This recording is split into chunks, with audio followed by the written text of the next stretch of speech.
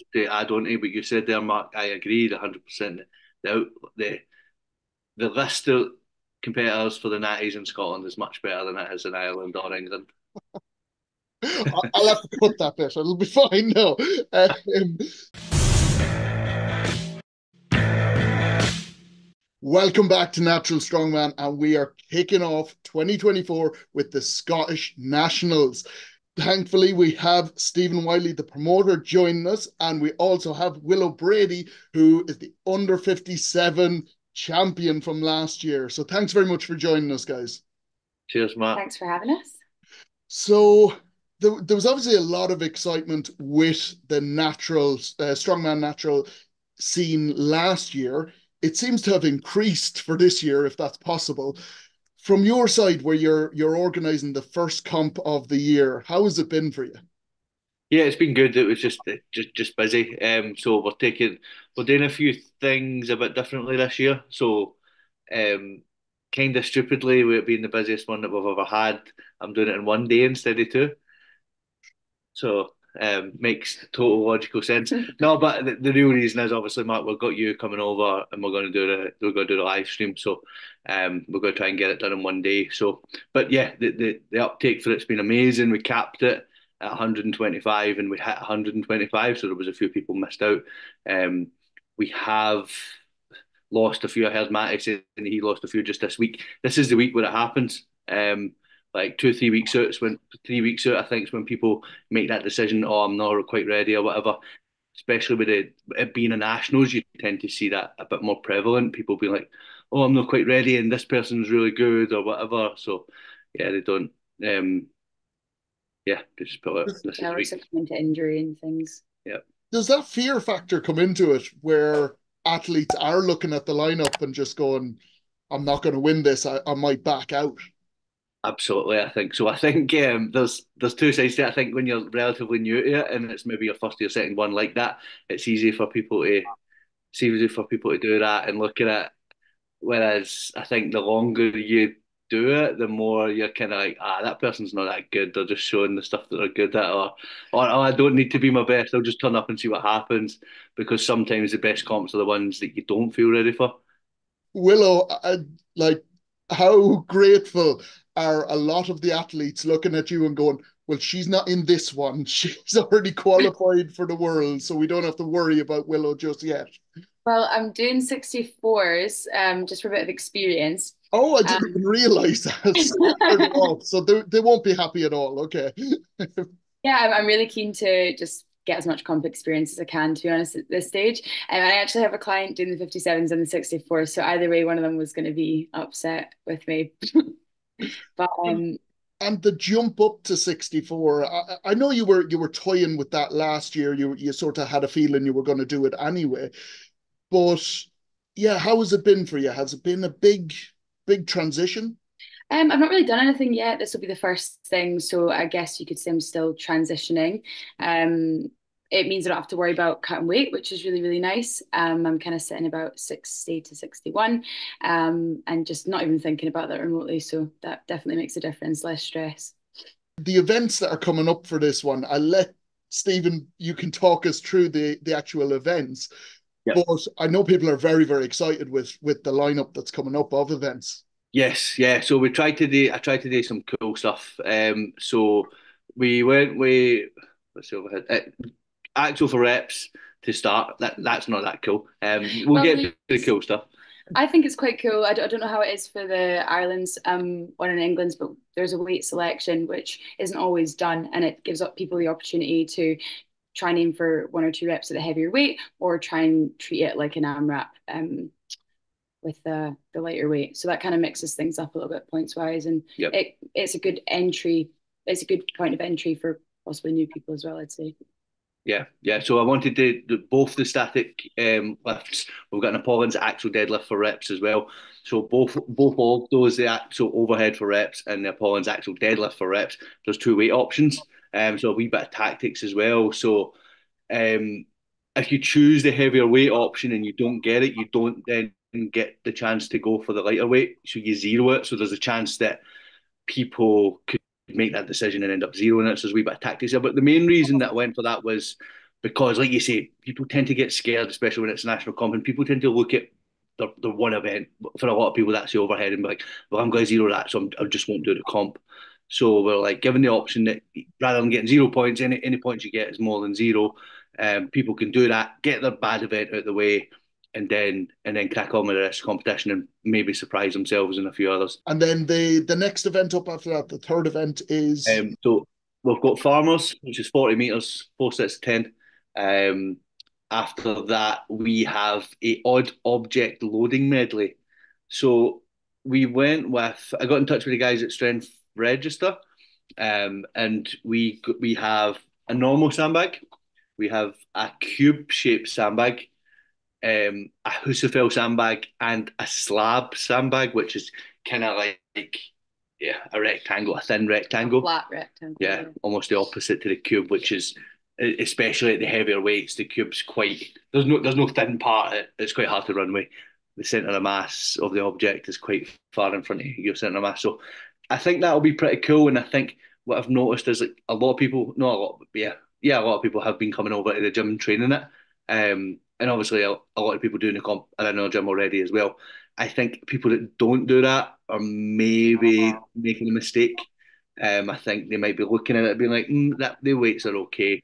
But these sandbags, sometimes you only need two sessions on them and you're fine. But if you don't get that, I think that people will get caught out. and for you as an athlete, Willow, exactly that. How important is it to get your hands on the actual equipment? It's absolutely everything. To some extent, like you wouldn't even know what the weight is in it. You couldn't even guess what the weight is in it. It really is just about the logistics of picking it up. And you see that at comps like over and over again. So that like even with something like a shield, if it's slightly different, it completely changes. You know, whether you can clasp your hands or not, and things like that, which completely might change yeah your tactics when it comes to picking it up and loading it. You might be doing it in a different direction. These like with a sandbag, there's only so many ways you can do it, but certainly with things like the slab, you know, there's multiple ways of picking it up, carrying it and loading it. So it really depends on your levers and everything like that. There's also, like Stephen says, you might try it once and literally not be able to get off the floor, and then the next time you're running with it and throwing it over the yoke. So yeah, it really is. It's a really different event. This is going to be an interesting one, to be fair. Yeah, that event for me is maybe not the best event, but it's the one I'm most excited about because it's different. It's never been done before, but also just because of the tactics element, so that we're also allowing the guys to choose the order.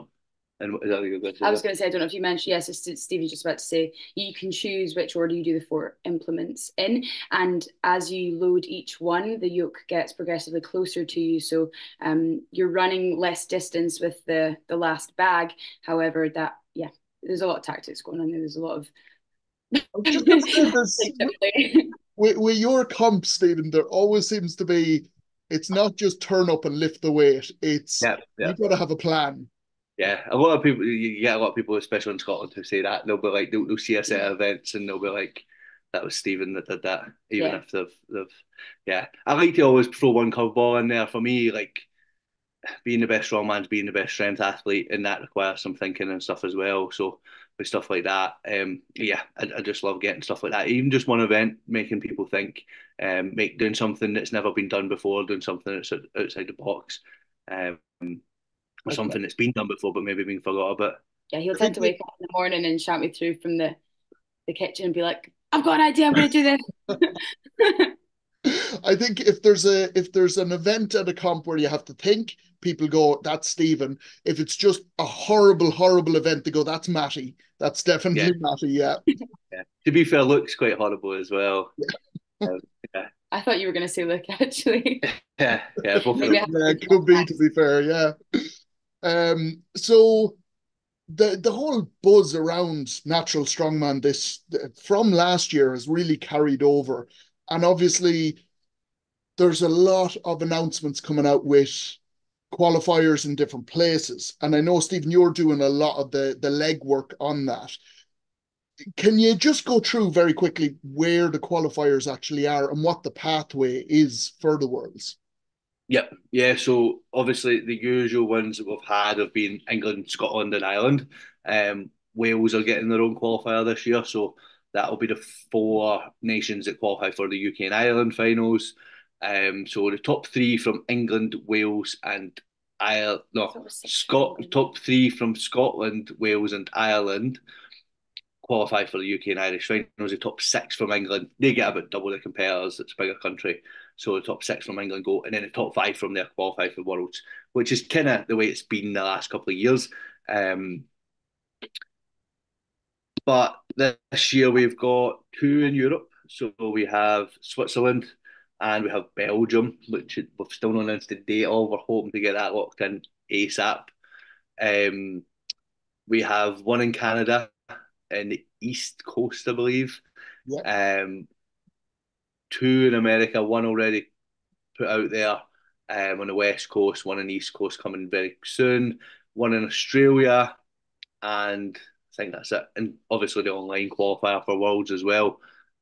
So yeah, there's loads of options for the athletes, and yeah, we're keen to get as many countries involved. We want Worlds to be Worlds. We want each country being represented well as we can. Like I've seen bits and pieces from feedback from different gyms and promoters around the world that have been asking, can we have a qualifier? Can we do one? Can we host one? Are you a little bit surprised at how much interest there has been, or you just expected it? No, I'm not surprised. I'm actually surprised that there's no more. Like, but I guess I've always been like that. Like when I see something, I think there's a gap in something. I'm like, I want to do that. I'm going to do it. So like for me, I'm like, I don't understand why Italy, France, Germany, Holland haven't all came forward and been like, we want our own qualifier. I'm more surprised about that than the amount of people that have. But that's just humans, isn't it? They like to talk about stuff, but not necessarily do it themselves. They're always waiting on somebody else to do it. Because for ages as well, we were getting like every time we put a post up, we'd get like at least one or two comments on the post, and then one or two messages saying when he's going to do a qualifier in America. And every time we would reply, being like, "We're open to it. Do you know anybody? Or do you want to do it?" And then it never came to anything. So eventually, I put a post up and being like, "If you want to do this, make it happen. Like we can't do it. We can't fly four logs, like four deadlift bars, unlimited plates and sandbags and whatever else over to America and make it happen. You guys need to do it." I guess the beauty of it is that it doesn't have to be exactly four logs and X number of sandbags. Like the beauty of it being strongman is that many different gyms can take it on just based on the equipment that they've got as well, which makes it really, really cool. It doesn't have to be the same qualifiers in all these different countries. Obviously, you want to keep the standard as high as possible. How, as a promoter and as one of the founding members, how do you ensure that the standards are met, the standards that you would have wanted from the start when you start allowing places to have qualifiers? How do you sort of manage that?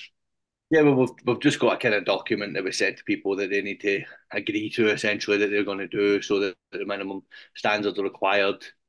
So that, but ultimately, you're always taking a bit of a gamble. And yeah, you just need to put your faith in people, and if it doesn't go well, you don't use them again, and you maybe try something else. So ultimately, at some point, we're probably going to get burned by that, and that's just the nature of the beast. So we'll just need to hope for the best, and hopefully, no, the guys who we've spoken to so far seem really, really switched on, really on the ball. So hopefully we don't, and it can keep just growing and getting bigger and better. I suppose with it being so new and so exciting, and like you say, such a big gap, people will be keen to hopefully do a good job anyway. And yeah.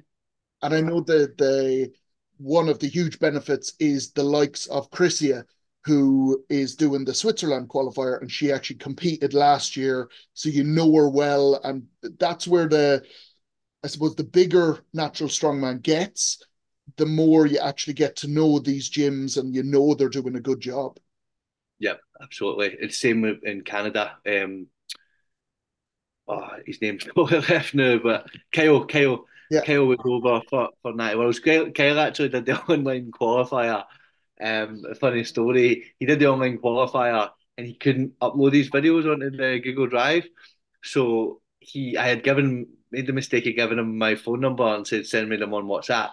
And he just messaging me stupid questions about the qualifier every day. And at one point, I messaged him back and was like, "This is my personal number. Stop messaging me." So we had a laugh about it when he came over for Worlds. But yeah, we got to know him as well. He was super keen. You could tell that he just loved strongman. So yeah, that was good. So yeah, like you say, there's some countries that were, were reaching out to, or they're reaching out to us that we've just not had the chance to meet them or to meet a lot of people from there yet via this pathway. But over time, that's going to get much easier as well. Willow, go to you. Obviously, you're on the coaching and the athlete side of things more so, but how much of the sort of helping with the promotion side are you actually getting used to now? I don't do any of it, but I am. Like, Stephen won't let you. Stephen won't let you do anything.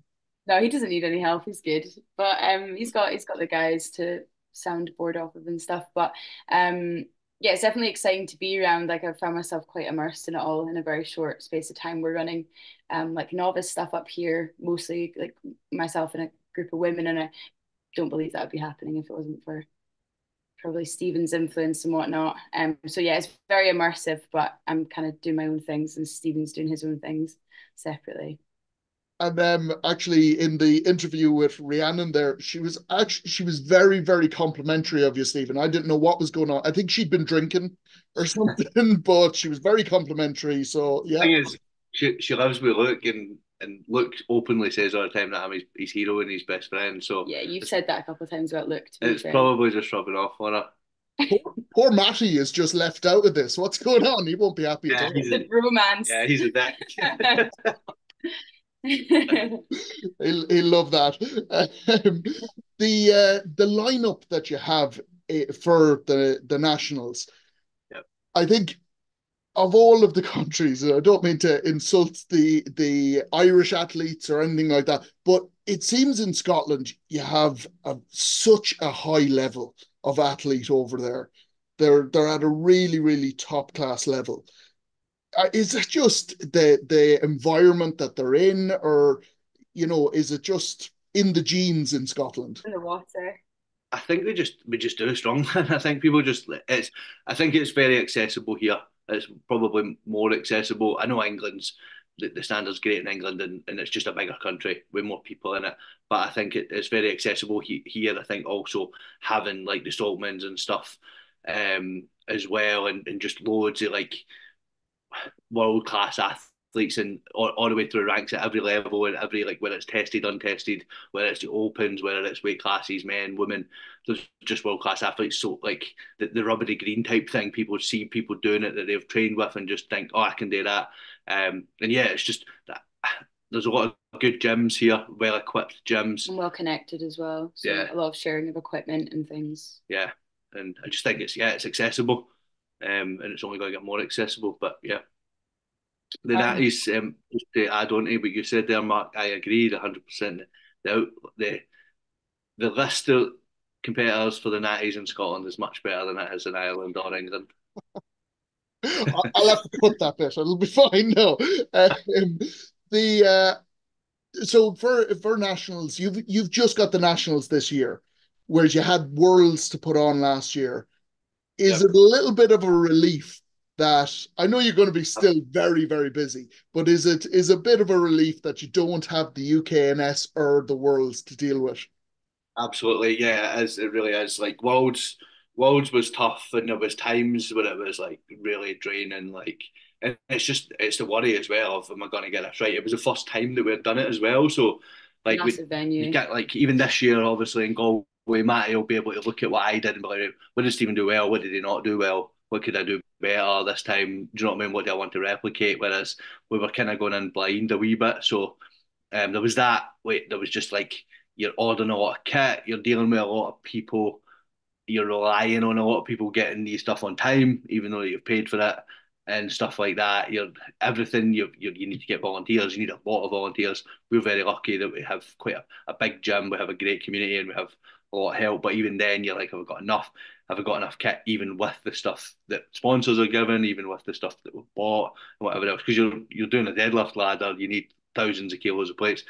Um, So yeah, it was pretty stressful, but it was one of those things that when it was done, I was like, that was amazing. But I'm happy that I'm not doing it again for another 3 years. The big question everyone's been asking is, because obviously there was the battle of the refs last year, are you going to be refereeing at this Worlds? If Matty wants me to ref, then I'm more than happy to ref. I actually really like refing. Um, so yeah, it's one of those things. At the same time, if he's got refs lined up, I'd be more than happy because I'll be coaching quite a lot of people there as well. So I'll be happy to not take that burden. But if I'm not going to say no if he asks. And this one's a little bit more, I suppose, on a serious topic, where you're one of the promoters that a lot of people know you put your heart and soul into the sport, but you also end up putting your hand quite deep into your own pocket because you are very keen for the athletes to benefit as much as possible. Um, is it a case of, to minimize that, trying to get sponsors for the sport, or how do you see it being sort of consistent going forward that you're able to do this stuff? Yeah, absolutely. Like I'm I'm the kind of person that's always going to make it happen. So unfortunately, being such a small sport, a lot of the time that results in me physically making it happen, either by putting my hands in my own pocket or providing whatever it is that needs provided, making whatever it is needs made. So yeah, but obviously there's a limit to that. It's not so much because I listened to the interview you did with Matty as well. I don't see it as much as like a lifespan. I don't see it as being like there's only not sustainable. It is sustainable, but it's not growable. I can't like Scalable, yeah, I can't put more than I'm already putting in. Last year, it was five figures from my own pocket that I put into comps. I can't really go much bigger than that. I'm never going to put 100 grand into it. I don't have 100 grand to put into it. If I did, I probably would have done it already. So in order for it to be bigger, we need help. We need sponsors. So my plan, a wee bit different to what you guys are doing over in Ireland. Obviously, Mark, you're coming over to do a live stream. Um, Matty's going to do his as a pay per view. My plan is to pay for it again out of my own pocket, but I know it's a risk. But what I'm going to do is I'm going to get adverts on that. So reaching out to guys like Factory Weight, Strength Shop, Cerberus, SPD, send us your clip, send us your 30-second clip. We're going to advertise you on this live stream for free. All I ask in return is that you watch the live stream so that when these guys watch the live stream, hopefully they can see how good a competition we can put on and how much exposure they can get. And then we can say, by the way, last year at Worlds we had, I don't know, was it close to 20,000 views, Mark? We had a lot of views. It was like almost UK's 18,000. yeah, we had all that stuff. So if we can do this at that scale, and you've now seen the quality of production and what your adverts will look like on that, what can you do for us in return? That's kind of what my plan is. And I Oh, think yeah, that's one that we've all been sort of pushing from the start. That ideally we want to keep this free, because too yeah, many people have to pay to actually see this sport. They don't get to see it. Just the normal everyday person doesn't get to really see the sport. And especially with Natural Strongman, we've been trying to make sure it's free. So the only way to do that is by getting sponsors in the door. yeah, The Now, going to another comp. Now, this, we were talking about nationals and the natural side of the sport. However, you have a huge comp coming up as well in March, which is the yeah, European Pro Strongman. This is a gigantic comp, which we have to talk about for a minute. yeah. Um, First time hosting this. It's first time it's going to be run. How much work is involved in this? Um, I mean, it's actually easier to run, I think, than like say the nationals are definitely easier to run than that world because there's a small enough amount of competitors that I can run it in the gym and I can run it two at a time and it will still run nice and quick. The difference is you're obviously trying to attract the right talent so that you can then get eyes on the live stream and people willing to pay for that one, so that we can pay the athletes again. I know that, as I say, I listened to Matt's one, and he said the same thing. Like, none of this money comes to me, none of it ends up in my pocket. Sometimes I don't know why the fuck I do this. Um, but yeah, that so it's different types of challenges. We need to bring the right athletes in, and then we need to promote it in the right way that people can see these athletes and watch it, because I really believe that it'll be a spectacle just how amazing the athletes are. Um, so yeah, The it's a different job, I guess, is what I'm saying.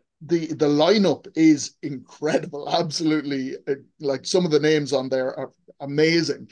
Willow, Yep. you're in there as well. How Yeah. are you feeling for it? How's the prep been going for that? Yeah, I've been kind of sidetracked prep wise with the Scotland's qualifier, but there's still bits in the mix that are relevant for that. So I'm excited to like really get my teeth sunk in. It's a big change for me. Like from the last year was obviously pushing for podium at 57s like every comp, and this is a very, very different ball game. So I'm just looking forward to being in the mix and learning from some of the best. I think you put out a post where you were a little bit humble about being in that lineup without taking into account. I think that a lot of people know you as the natural strongman, world's strongest woman in the under 57. So you've achieved a huge amount in the sport already, and definitely deserve to be in that lineup. But I can imagine there's still a little bit of nerves when you see the people you're up against. Yeah, that's something we've spoken about like on several occasions. It's definitely like a whole different playground. So yeah, there's definitely a lot of nerves, a little bit of imposter syndrome, but I'm sorting that out in my head and just trying to go in and have fun mostly. And that's what I need to do. So I think And she's going to win. fuck off. yeah, yeah. I've written down the bookies and I've put my money on. I think that just being invited is a bit of a win, to be honest. Like I think the main thing for me is I want to show that I was invited for a reason and not just because I'm Stephen's girlfriend. Which is why she's invited. Stephen, are you just hoping she'll win so you can get some of the money back that you're going to have to put into the competition? No, I just want to get beat to bring her down a notch or two. I was like, look, she's done 5 or 6 comps since she started This strongman, one coming up will be my fifth, so I've done and 4. then she's won them all. So I was like, what can I do to get her beat? I was like, I know, I'll invite her to a comp with Rhiannon in it. Yeah, just that's going to be easy. It'll be fine. Yeah.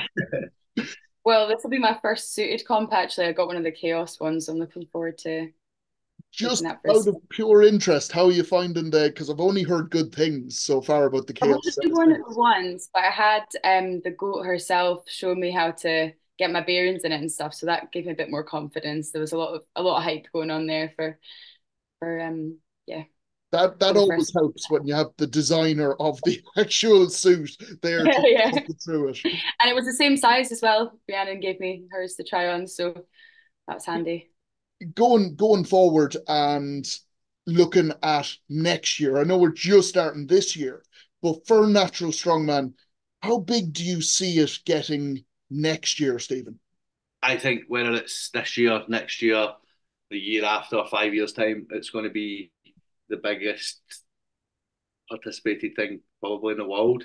Within reason, obviously, we won't let the participation levels get at Worlds become that big that people are there who don't deserve to be there and just take away from the whole experience. But I think over the course of the qualifiers and everything that goes in with that, I think it'll be the biggest thing in the sport in terms of participation levels. I very much see it becoming like what the IPF is to powerlifting, where you go and your goal is to win that worlds, and then when you've done that, and then you can be like, right, cool, now I'll go and do pro comps and I can start earning some money.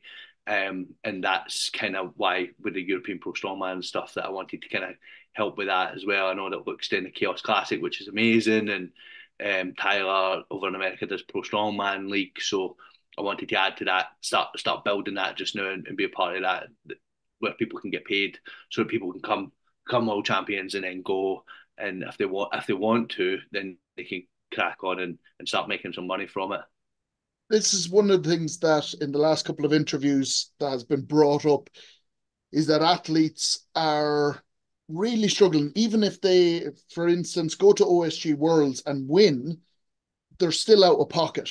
And it makes it a situation where the top athletes have to really think about, well, can I compete or do I have to stay at home? Which really Yeah. damages the sport in the long run. Absolutely. Like people, a lot of people just accept like, oh, this is the way it always is, and the Opens are the best, and the Opens deserve this because that's the way it's always been. The sport's not a big sport. We're not football. We're not rugby. We're not MMA. We're not boxing. We're not bringing in a lot of money. Maybe the way it always is isn't good, and that's why. Maybe we need to challenge that. Maybe we need to try something new. I don't agree that Gav McNamee should need to be selling his suit so that he can afford to travel to his next comp. I think Gav McNamee should be getting his next comp paid for him. I'm working at obviously Gav's coming to my comp and I'm pretty sure he will get paid. But I want to work on I want Gav to know how to worry. Do you know what I mean? Gav does how many comps a year?